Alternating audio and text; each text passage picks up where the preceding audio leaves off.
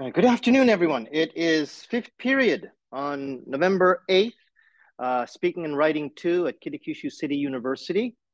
Let's see, we've got a few things that we need to do today, but instead of just today, I have to explain about last week. I made a mistake in setting the access privileges for the OneDrive folder from last week. So if you have not yet accessed it, okay, I have reset the access URL. So I'm very sorry, that was completely my fault. Don't worry, no one's work is going to be late. I reset the deadline so that it's now tonight at 11 p.m., okay? So if you're worried about being late, you're not late.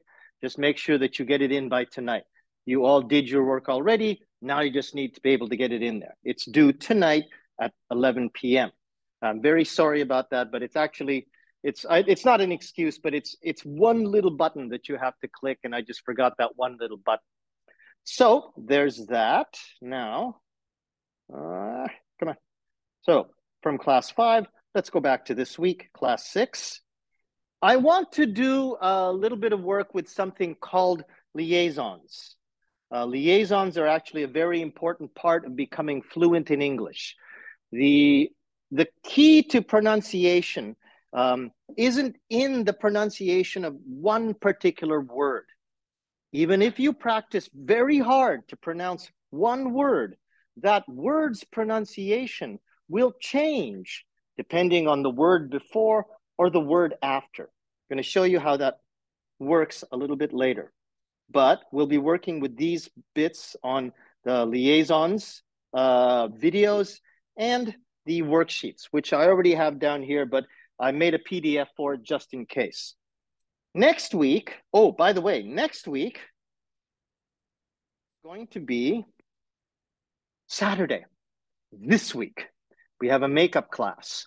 So I'm very sorry about that, but that's the way the schedule worked out. It will be this week on Saturday, this room at the same time, 5th period. So please make sure you come because that's a writing class. That's a writing class for not next week. It is for this Saturday. And then we have still on Tuesday, the 15th. So we basically, between now and next Tuesday, we have 3 classes. Today, Saturday, and next Tuesday. So it'll be a little bit of work for you, but just make sure that you remember, this Saturday, we have a class. Now, your assignments for this week's class includes the Quizlet material, and this set is for you to use to more thoroughly understand the material for the writing next week. So this is all about the melting Arctic sea ice that you're going to write about next week. Well, speaking of that as well, that PDF is already on our Moodle, so you can already access that and read it. Now, if you don't have time to read it, you can read it just before class, but that's not going to be very much time.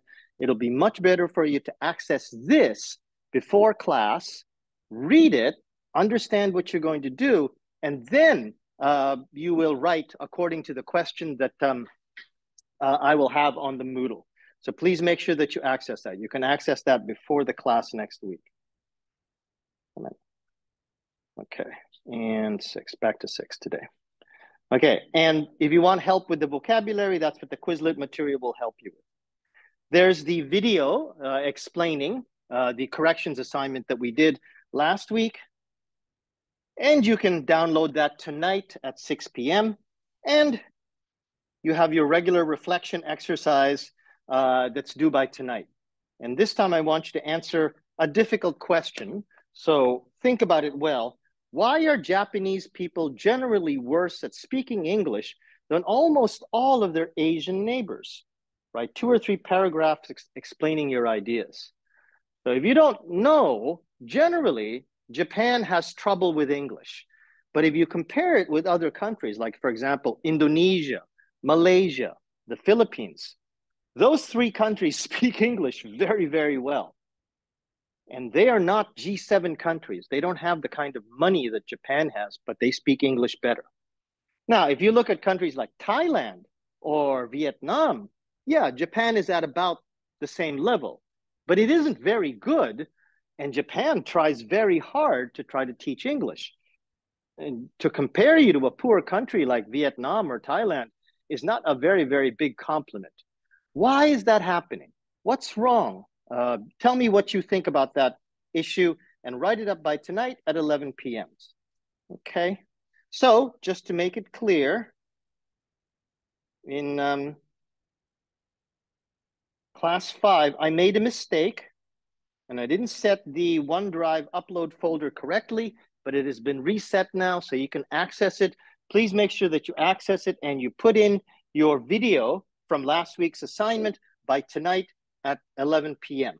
Otherwise, if you have any questions, you can always contact me at jdmcruz@gmail.com, or you can talk to me in class. Have a good class, everyone.